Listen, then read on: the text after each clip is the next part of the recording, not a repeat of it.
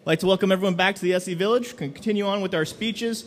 We have members of the ILF Foundation here. Chris Hadnagy, a good friend, but also a board member of the ILF, professional social engineer. We also have AJ Cook.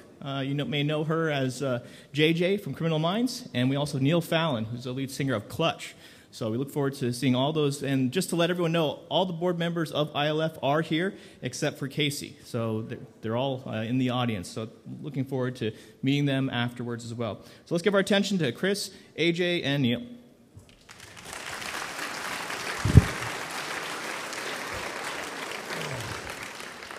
Welcome back to the Village, guys and gals. Nice to have you all here.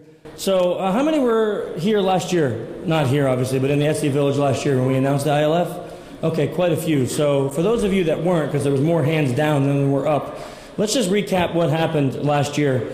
So DEF CON 25, I announced that we're starting a foundation that was going to use white hat hackers. So people from this community, those who have special skills in OSINT, right? And I think this is important to differentiate because people came up and asked. So open source intelligence gathering, not actually technical network hacking. That was the goal, right? Because we're not going on to servers and hacking them to get their databases. We're finding people online that are profiting from child pornography or producing it, or trafficking children or exploiting children. And we're uncovering who they are online. We're uncovering who they are in real life. And then we're handing all that information over to law enforcement. As much as I would like the baseball bat justice, it just doesn't work, right? So we need to get them over to law enforcement. After I announced what happened at DEF CON, you can see some of the stats on the slide. Over 300 people volunteered. We're up to 352. It's just ridiculous. We have over 10, actually I need to update that. Just in the last couple of weeks, we have over 12 reported cases and 10 files have been produced. Now what does that mean? A file is an actually identified perpetrator, someone who is actually exploiting children. So we have 10 of those people identified over to law enforcement, and we have a number of those turned into active cases with federal law enforcement. So that makes me super happy after just 1 year to stand here and tell you all the things that we've accomplished in 1 year. Some really other proud moments is, and this happened, that you guys knew this last year for those of you that were here, but Neil was like my sounding board, which is an odd thing to say out loud in my head, or even out loud at all. Going to Neil and saying, hey, I got this crazy idea. You want to be with me and start a foundation that hunts down child predators? And he's like, hey, I need some time to think about this. And then he goes and he talks to his wife, and they came back and said, that they wanted to be a part of it. That was a huge deal for me. Not being in the industry, it was kind of nice to have a sounding board, someone to say, this is a good or a terrible idea, or maybe we should do something about this. Neil has a bunch of friends that ended up down the line getting us hooked up with AJ, who then jumped right on board, and we'll let her talk about how she made that decision along with Neil too.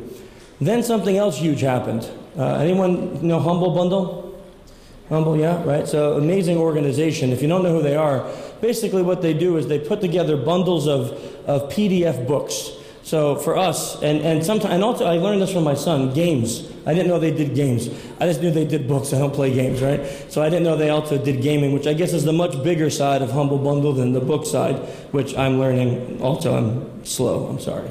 So they came to us as The Innocent Lives because of my 4th book was coming out, and my publisher said, hey, do you think that you would want to be part of the Humble Bundle? I'm like, yes, that would be awesome. I'm thinking, maybe we'll get a few $1,000s, and that would be really cool, catapult us into not having to front load it all ourselves and pay for everything ourselves. And we made $185,000 in donations in 2 months. That's crazy. That's crazy. So I get asked this question often, why? Why do we have to do this? Why is this even needed? So to help explain this, I want you to play a game with me, okay? How old is she? Under 10, 7? Someone said 11, I heard 12. Okay, well this is a famous actress, Carolyn Linney, from 1952. She's 12 years old, right? And when I saw that picture, I would have guessed the same as you. How old is she? 16, 17, 14 I heard 11 over here. She's also 12, Veronica Cartwright from 1962. How old is she? Someone is seeing a pattern. You, my dear, are very smart. You always catch things very quick. She is 12. This is the actress Jodie Foster from 1974. Now, I'm not going to try to trick you again, but this is a 1987 Drew Barrymore, also 12 years old. This is the Olsen twins in the 90s, 12 years old, and this is a modern-day 12-year-old. What has changed over the last 50 years? This is a famous because of social media. This is not victim blaming, but we need to understand what's happening in society. See, the over-sexualization of children makes this kind of material easy for people to get. Both boys and girls are over-sexualized in media, on TV, in news, in movies, in music, to the point that it's hard to tell their age, isn't it? Now, it wasn't hard when we were back in the 50s and 60s. You guys were all guessing the appropriate ages by looking at the pictures. But now we get into this age, and can you really say you honestly can see that she's 12 years old? I can't, right? So that's part of the problem. Here's the other part of the problem. There are communities. I'm going to show you some things, and I really want to just up front say, there may be some trigger warnings for people in here. I'm not going to show you anything explicit. I promise you that. But I need you to understand why this fight has to occur. This is a community online that's called the Pedo Support Community. Fortunately, you cannot read all of those texts that are up there very clearly, I hope. But this community has 165,946 posts in it. Posts that include how to marry a pedophile wife, how to groom your first child, how to kidnap and abduct children. These are forums where these people talk about these very topics to educate each other, how to avoid law enforcement, how to encrypt your hard drives. And believe it or not, their information is really good. I mean, like from a security perspective, it's solid information on how to do these things. Here's another one. Just from looking at the headings, they deal with toddlers, teens, webcams, hardcore, softcore. 20,442 posts with 371,000 members on this forum. So this is a huge problem, and one that's not going to go away overnight. Anyone know NCMEC? You hear the organization NCMEC? Some of you raise your hand. So it stands for the National Center for Missing and Exploited Children. An excellent organization here in the U.S. that actually works internationally. They do some pretty phenomenal work. Sadly, it's very difficult work for them, but they have to catalog all child pornography and child exploitation and child abuse material, and then they assign it a hash. And that hash gets divvied out to law enforcement so they can go and try to see where those images come from, and then they try to make arrests with that information. The poor people at NCMEC have to deal with 480,000 plus child abuse images per week. Try to understand that. These are new images, not reproduced images. This is 480,000 plus new images of child abuse material per week. That's 25 million images of children being abused per year. It's just unbelievable to think that that exists. 78% of those images are children 12 and under. 78%. I can't do the math that quick in my head, nor do I want to, because it's just disgusting. 63% are children 8 or under. And 80% are girls, 19% are boys. So we can see just the depravity in these statistics. More than 30% of searchers on P2P networks are involving child pornography. So P2P networks, they did a research on this, and more than 30% of all searches on those networks are dealing with child abuse material. That's how they're spreading it so much, and with the dark web. The average child abuser, here's some stats. 97% male, 97% USA citizens. That is disturbing. Do you know that over 60% of the world's child pornography is produced here in this country? Yeah, we always assume that it's done in some other country, maybe a third world country, maybe something to do with money, but it's produced by US citizens in this country. 68% of it. 97% are US, 82% white, 79% have no prior convictions. I was talking to someone this weekend about this very statistic. Because you know, when you have violent criminals, you can often tell, right? Someone, if they have a lot of violence inside of them, the way they approach you, it's very aggressive. You can kind of see it in their eyes. They're angry all the time.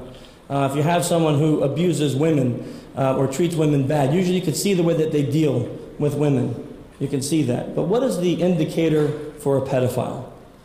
Does anyone know? There are none. That's the thing. See, a person who abuses children looks like you and me, because there's no big indicator or flashing light that says that someone is into children. And now there's a movement where they're trying to make pedophilia part of the LGBT community. Yeah, saying that it is a preference to be sexually attracted to children. Yep, you'll be seeing a lot of that coming up soon.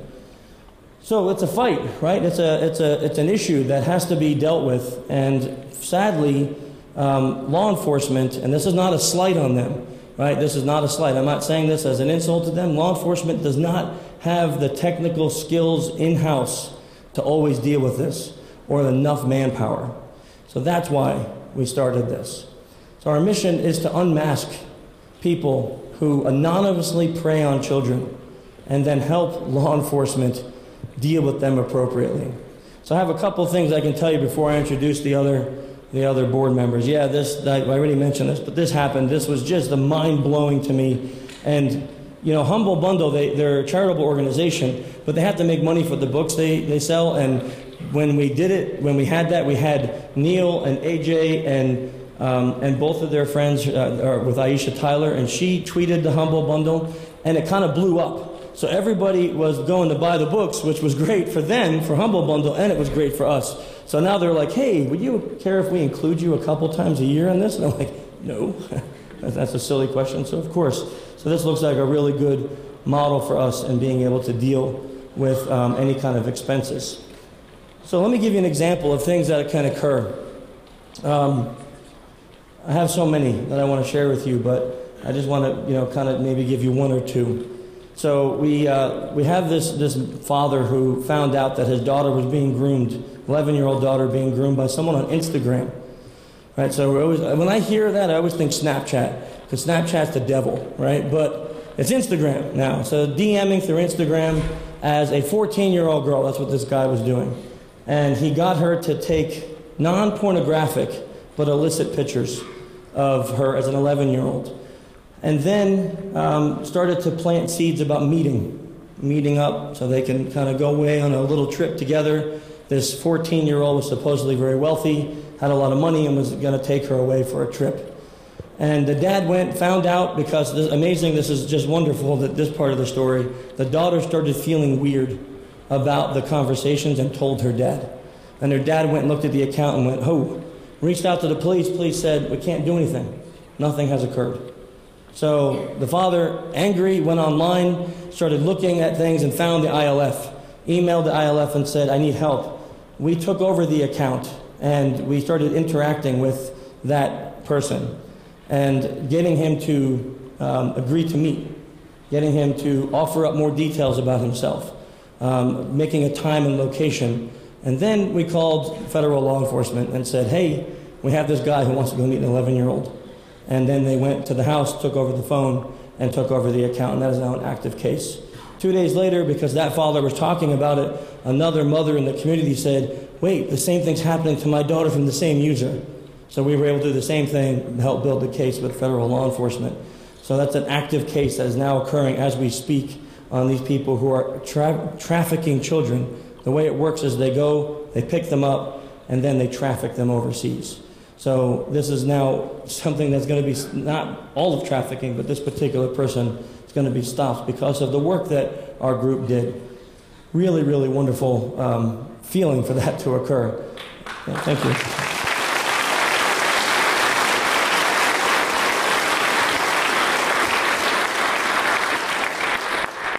So some of the other details that come up that people ask about is like, how can you get involved? And I've had so many people come up and hand me a card and say, can I help? I need to tell you how you can help right now. And then we're going to get Neil and AJ up here to talk about their journey into the ILF. So if you give me a card, I'm going to guarantee you I'm probably going to forget to email you about this, and I'm sorry, and it's not because I don't care. We have 352 volunteers. The way that volunteers need to be vetted, and this is a background check, it's a credit check, and it's a federal check. And you know, you can kind of, I don't need to just lay it out. You know the material that we're getting into, right? So this is not a light matter, and it's not for everybody. And that's acceptable. Helping other people should not harm your family.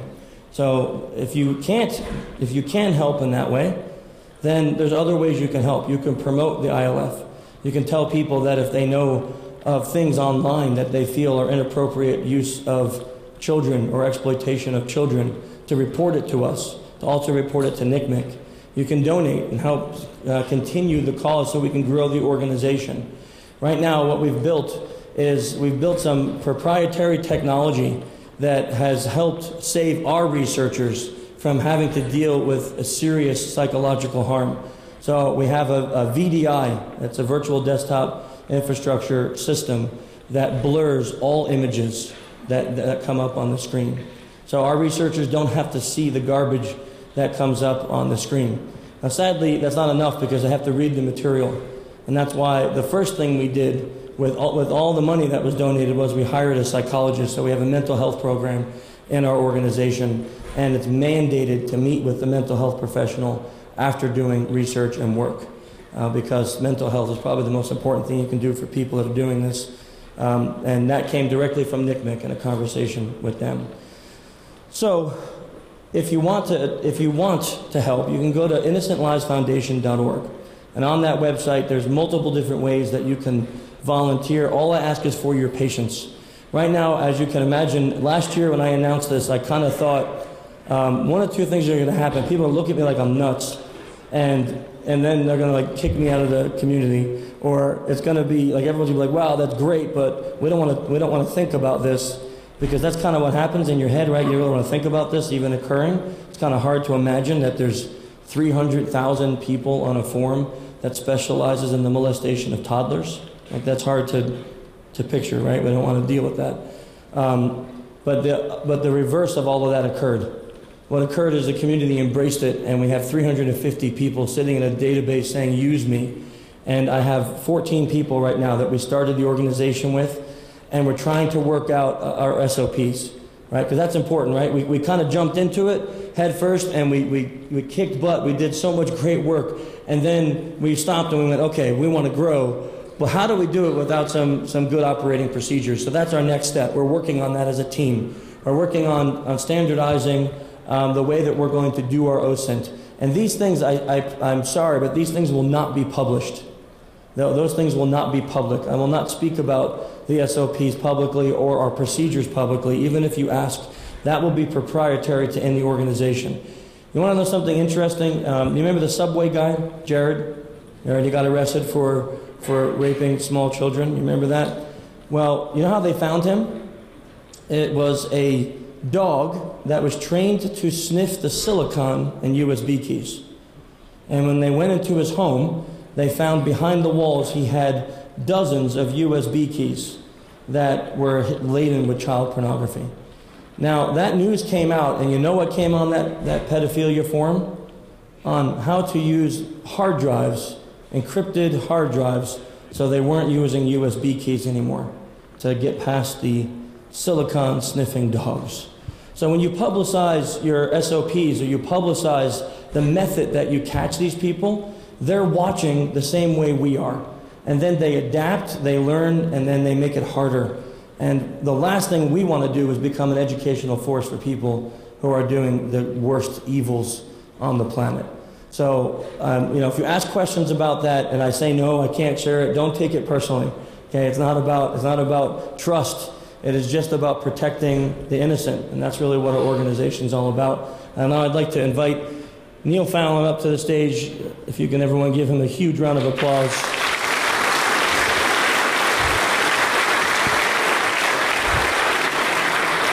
And if you would also join me in welcoming A.J. Cook onto the stage.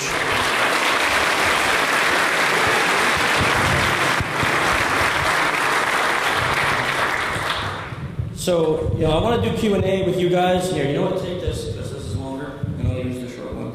There we go. I can just stay right here. I want to do Q&A with the audience and them, and I think what's important maybe is to first let them tell the journey. Like, what made you become part of the ILF? First I'll say it's hard to talk about. It's one of the things I've learned since that first phone call I'm still in the process of learning is how to talk about this, because it's incredibly emotional. And it's awkward to talk about it in clinical terms, but you kind of have to divorce yourself from that horror in order to do the work. But I remember very distinctly when Chris called me, I was sitting in my Jeep. It was one of those phone calls you get, and you knew this was a big decision, and I digested it for a couple days, and I spoke to my wife, and I told her about this, and she said to me, now that you know, how can you not help? And sometimes I think we try to over-justify or explain motivations for doing good. Like, what's your story about doing good? But I honestly think doing good for the sake of doing good is the only justification you need. You don't need to explain it.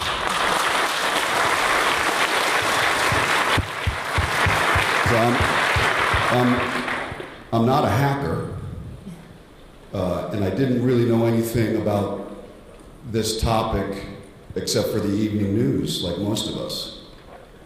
And once Chris spoke to me and I saw those stories on the evening news, I knew that that may have been the end of that story, but that was the bookend to someone's horror that went on for years. And it's happening right now for millions of children. So I found myself in a position and an opportunity to do something, and if it just means helping one kid, then that's worth it. That's the only justification I need. And I wish I had a more eloquent explanation to give you, but when I, look at my kid, and I think about other parents who may be going through this or can't see their kid, it just breaks my heart. It really, really breaks my heart. And I think we may feel powerless to stop it, but all I did was talk to people. Chris talked to me, and I said to myself, well, what do I do? I don't know how to get on a keyboard and do this stuff, and I really didn't want to, frankly. And I've thought, well, I know some people in the music industry and the entertainment industry, and it was a hard subject to broach, but I sent an email to Aisha Tyler, and we went back and forth, and Aisha is friends with AJ, and here she is, and that's no different than any of you talking to a friend about this. The amount of Twitter followers or Instagram profile, that's all well and good, but look how many people are in the room right now, and how many hundreds of friends each and every one of you have, and then it's an exponential force. So that's why I joined it, and I'm grateful for the opportunity to do some good somehow. That's awesome.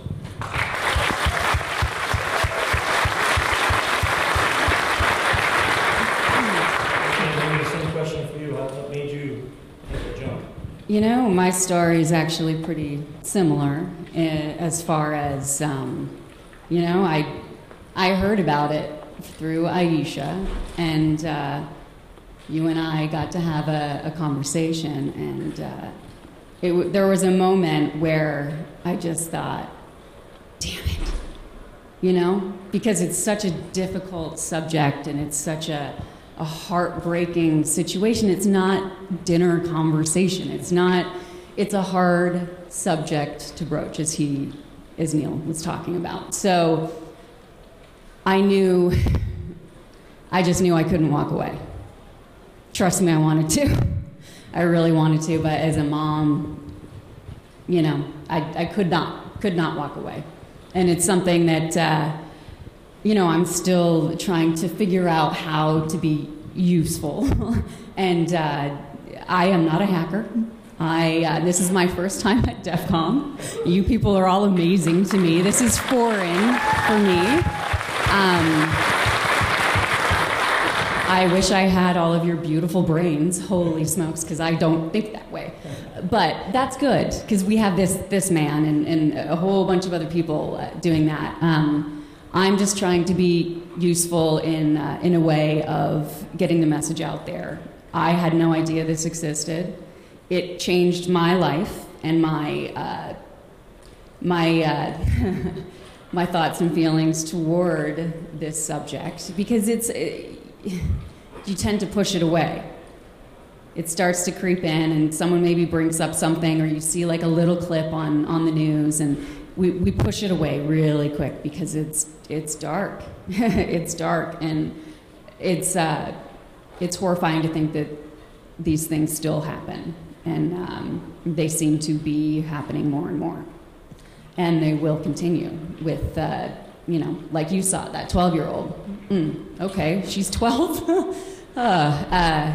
So I couldn't walk away, and I am so honored to be working with this gentleman over here, and the work he's been able to put into this so far in just a year, it blows my mind, and I really look forward, with hopefully the help of some of you, even with just telling your friends about it, and you know, the message will grow and grow, and hopefully we'll start to see some change. And again, if it's just one child, you are the one that told me this, because I got really caught up in the whole, this is bigger than me, like how do we make a difference? There's just, all of these statistics were so alarming to me, and I just felt like, where do we even begin?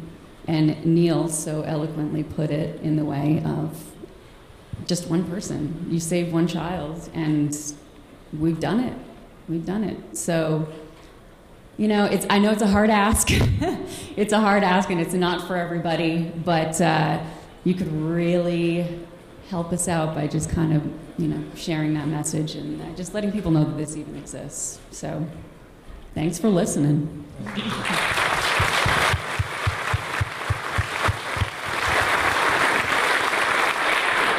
Plenty of time so we can have a discussion about if anyone has questions about the organization, or Neil, or AJ, or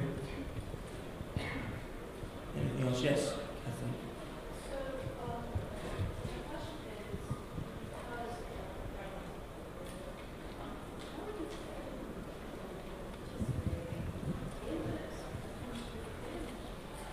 So the question was, how are we vetting our volunteers since pedophilia is such a big deal, right? And I admit strongly, oh, there you go, Tim. I was looking for you. I was looking all over the place for you.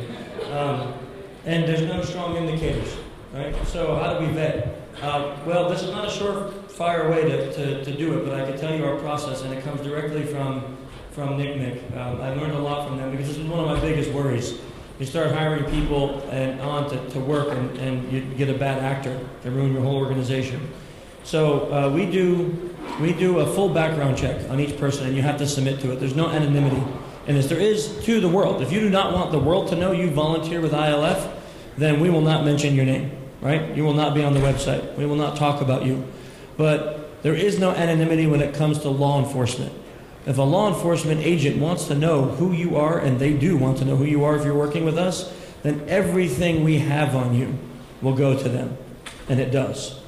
Secondly, any work that you do that is not on our VDI, we will turn you in. If you submit something, you went to a CP forum or something, and you did that not on our VDI, then I have no problem turning you in, right? No, none at all. It's illegal, so you can't do it. The VDI is logged and monitored, and you have absolutely no rights access to change anything. You can just do your job, and that is it. So people come in full aware, knowing that everything you do is being monitored by Big Brother, and that we will have no issue, because that's our mission statement, is turning people in that want to hurt children. And I don't care if that's you, or if that's me, or if that's anyone, they're going to get turned in, because we're not going to deal with that, right? That's part of the issue. So is that 100%? There's going to be bad actors. It happens. Mick told me it happens to them all the time. People will get hired. So the third step in that process is our psychologist, is our mental health program, is that you're mandated to meet with her for a minimum of 30 minutes after every time you do a case.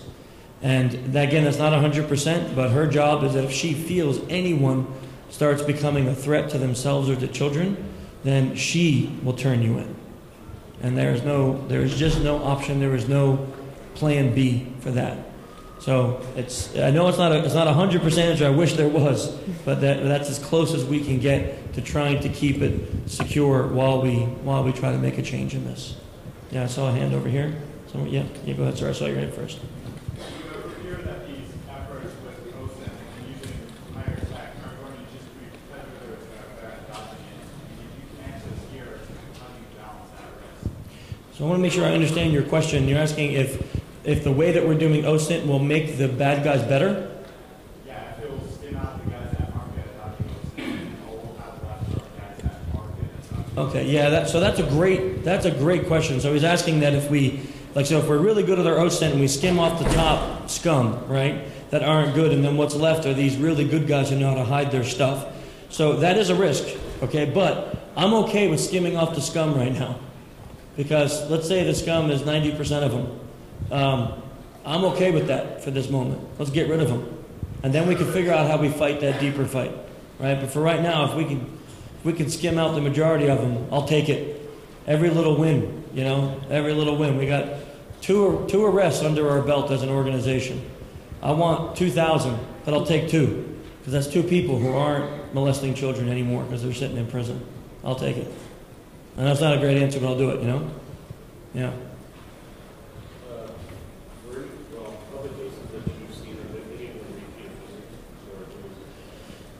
The question was, are any of the cases that I've seen repeat offenders? I don't know, to be honest, because we don't have access to law enforcement records. Public record for those. I will say that the honest answer is I don't know if they are. I don't have that knowledge in my head. Yes. So because you have to meet with psychologists, does that mean you have to be co-located? Oh, that's a great question. So he asked how our mental health program works co-located. So believe it or not, mental health programs can be done through HIPAA compliant systems online if both parties agree. So our mental health program is done through video. It cannot be done on phone. It's done through video and through a HIPAA compliant platform. And that's the way we do it now. We can get past that. Yes, sir.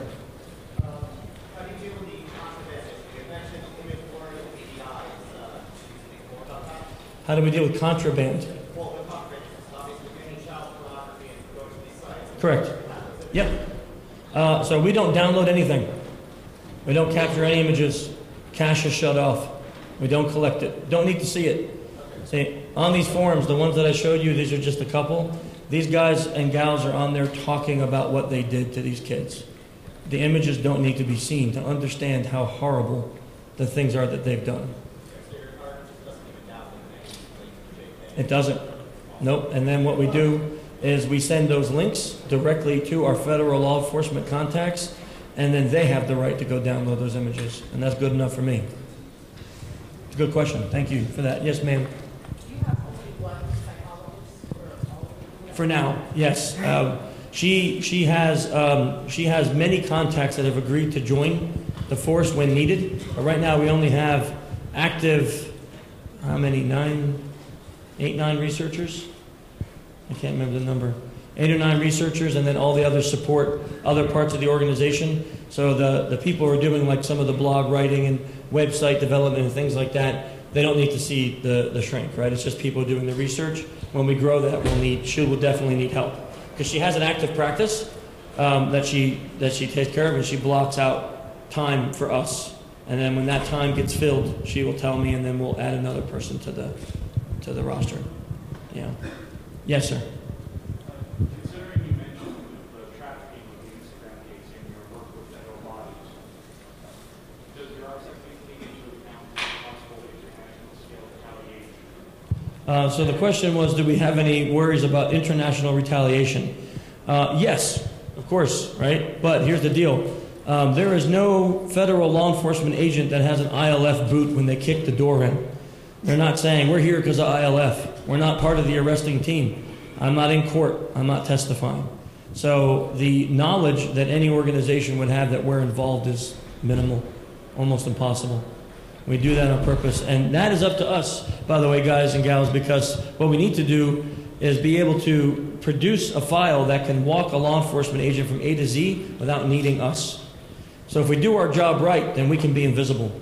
And that's what we want. Yeah. Yes, ma'am? So I volunteer with an organization called PASA, so I'm a court-appointed special advocate. I work with kids in foster care who are removed from their parents. And so these kids are very, very vulnerable Yeah. to a lot of different stuff. In terms of getting the word out, is there a particular person I should try to connect your organization to the PASA organization to embed like a 10-minute thing in? We have a huge training program we have to go through. It talks about we're managing orders, we have to done. So something like having them know that you exist as much to look for is one of these kids. They don't have to. Sure. Yes. Yeah. Sadly, that contact is going to be me. So I'll need to give you a card after. Okay. And I mean sadly just because I'm terrible, but I answer these. I will give you an ILF card. I will Those. give you my card and I'll take your card. Thank you very much. I think that's fair. And I'm That's sorry to probably be good. that way. That's really terrible of a way to be, but I appreciate that. And then we just issued, we had a 3-part blog on how to notice the signs of exploited children with a really nice PDF chart that you can download that talks about the signs for exploited children and children that are being groomed and that children that are at risk for prostitution. So I can share that with you. Yes. All the way down there. Other than a humble bundle, are there any other additional funding streams you guys plan to use or collaboration with other agencies as well? Well, these two people are definitely helping. So if either of you want to. Oh, sorry. It was about. I'm a rock and roll musician. My hearing is terrible. Yeah, I forgot. Yeah, he's been listening to didn't hear like what he 3 said. million decibel music for his whole life. It was about, do we have any concepts or ideas for future fundraising? We're definitely brainstorming and working on that. I would say keep your eyes on the ILF website, and I've been brainstorming a couple things as you have as well. So Yeah, it's not only was the material and hacking, for lack of a better word, new to us. So is fundraising, frankly. For all three of us. Yeah. It's much more complicated than I ever would have thought. Yeah. So if you have any suggestions, please let us know. Yes, please. yeah. We can use. Oh, see, look at my team. You see these two beautiful yeah, of women back course. there. So we are a legit 501c3, right? So what's amazing to me, I didn't share this with you before, but I did this last year. We got our approval back from the IRS in under 2 months. My CPA said that never happens.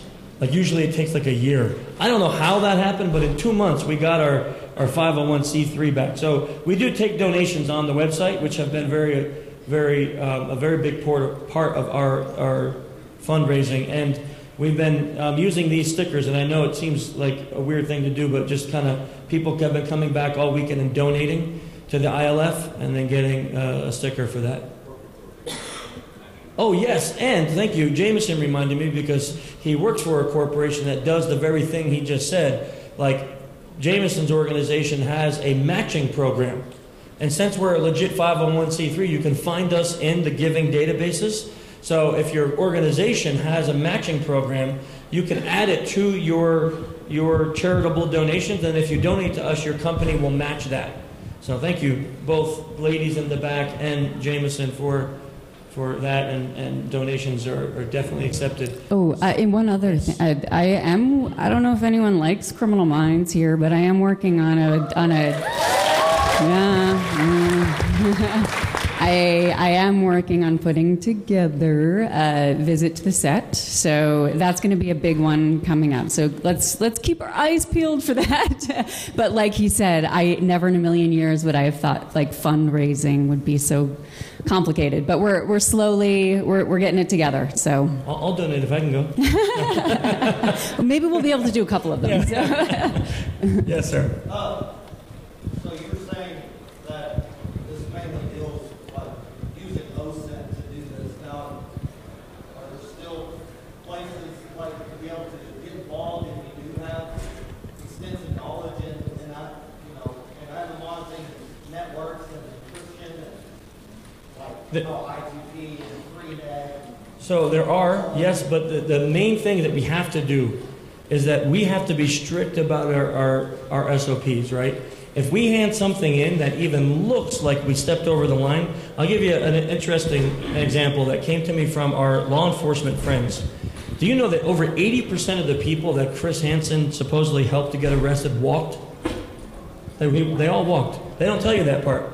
So that the Catch a Predator show was just bunk because they walked. Because what happened after that show is their dirtbag lawyers came into court and said, well, you have no proof that I was a pedophile. This girl came on to me online, and I didn't know that this was going to be a setup. I just went to go give her beer and drugs, and somehow the judge goes, well, you're right, there was no proof that a crime was going to be committed, so let him go. So we cannot do anything that will assist the bad guys in being able to continue to do their disgusting things. So my team and I are very strict about a file won't even get handed in if it's not complete. Right? It won't even get handed in. So we can't step over that line because that puts the whole organization at risk. So is there a place? Yes, but we probably have to get a little further along before we get approvals to do certain things. Okay? I know so many hands. Ma'am, I saw you before. Go ahead, yes. Yep, you, yep. I can barely hear you. There we go, that'll make it easier. Oh, you're awesome. So I have two questions, and feel free to answer whichever one or both. The first one is, when you do whatever your research is, do you focus on finding one, or have you been trying to find the rain? The second question is, have you considered participating in Give Big events? Explain the second. I don't know what that second one was. What does that mean? So, does anybody know Give Big? Because it is every year in 1 month, 1 week of, I forgot which month it is, and it's like a big nationwide, or maybe it was just, yeah, but there's a whole week thing, and then like usually there's somebody else that is also like sponsoring it, or like trying to sponsor match, so that if people's company aren't matching, there is a match, and if people's company are matching, then they do a triple match and all that. So the Give Big thing is that. So I guess you don't participate in that because you don't it. Thanks for the idea, though.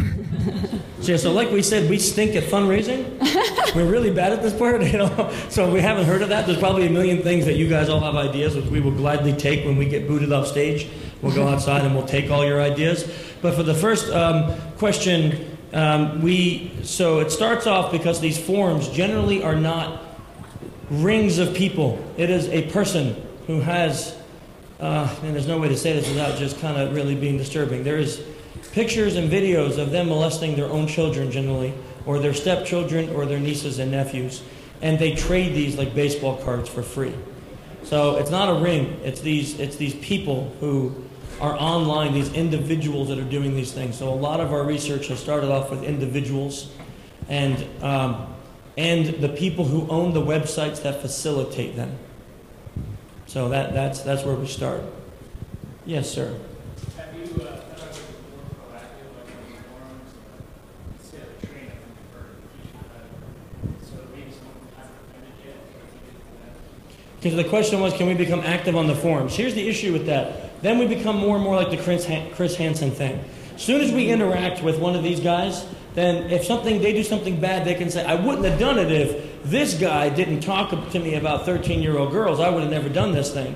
And now he gets off, and he's free, and now he can go tell all his disgusting buddies about the way to make themselves more secure. So we don't talk to them. We don't interact with them. We don't offer them anything. We don't communicate with them. We are lurkers, and that's it. Right? Sir, or ma'am, sorry. So, in line with the question about fundraising and also awareness, have you been engaging with the vendor community? I mean, the big name vendor community. As in security. Vendors. Community. Yeah, I don't think any of us have done that. Neil so far is probably the only one who's done any level of actually talking to big names in his industry about spreading the message. And now we're hearing like AJ stepping that game up. I kind of stink. I talk to my friends and I say, hey, you work for a big company. You have any ideas? And he goes, yeah, sure, I got a great idea. We really need help in that.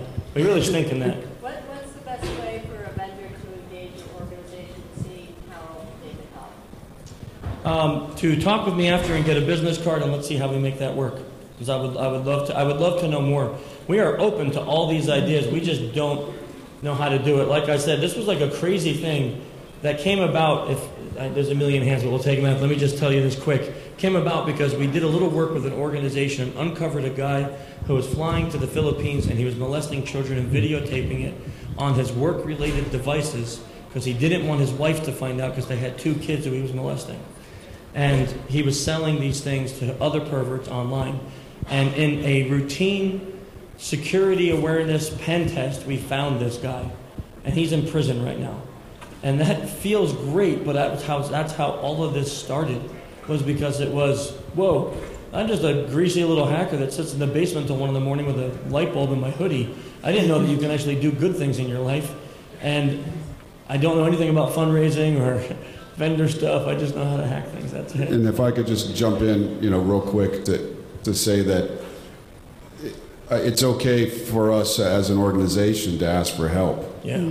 Because there's only so many of us, and there's going to be angles that we would never conceive of. So all the questions, whether it be mental health was over there and fundraising was over there, and your question now, that's what we need to hear. Donations are vital, but so are ideas. And the more heads we put together, the stronger it becomes. And that's one of the reasons we're on stage right now. There's a lot of security vendors that have education programs that are nonprofit. I mean, you just go through the schools, you teach parents, teachers, and kids. And use the help. Bullying and stalking and how to be safe online. And so including the resource curve too, and including some of the insights that you have to share, I think would be very powerful. And I think vendors have a lot of ways to help here on the outside. Yeah, we can use the help. Oh, do I really want to ask you? Call on my daughter? Oh, everyone's pointing at Peter. Chris, do you think there's any changes that need to be made in the laws, the local, state, and federal laws that we can assist with? Yeah, something, Neil humbly probably won't admit it. He already got us a meeting with a representative, and Tim is working on a meeting with the senator to discuss those very things. The hard part is, that's probably the long game. Changing laws and policies is not easy. It's also not something that's going to happen overnight, and it's also not something that's going to fix the problem. So there's a law in most states that you can't carry lockpicks. How many people here carry lockpicks? Right? What does the law stop? It doesn't stop criminals. It doesn't stop people who do it for a living. It stops law-abiding citizens. So you make a law. Child pornography is illegal in almost every country around the globe. It's not stopping it. Go ahead, Maya.